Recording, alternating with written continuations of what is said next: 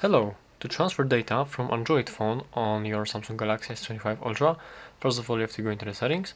From here, scroll down until you find Accounts and Backup. Let's go in there. And here we have Transfer Data for Device Setup.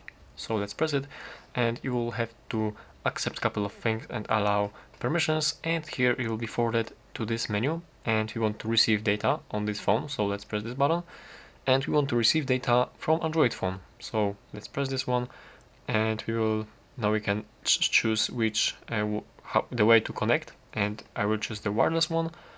And now we have to open the application Smart Switch on the old device, and let me just put the box aside. And alright, and from here let's press let's go.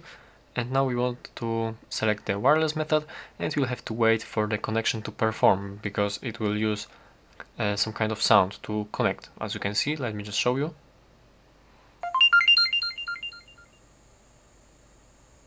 Alright, the device, now we have to allow the connection right here on our old device. Press accept, and now the connection has been performed, and the application is looking for the data to transfer from our old phone.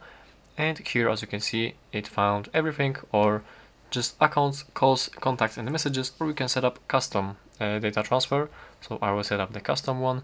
If you want to send everything from your old phone to your Samsung, you simply select the everything right here.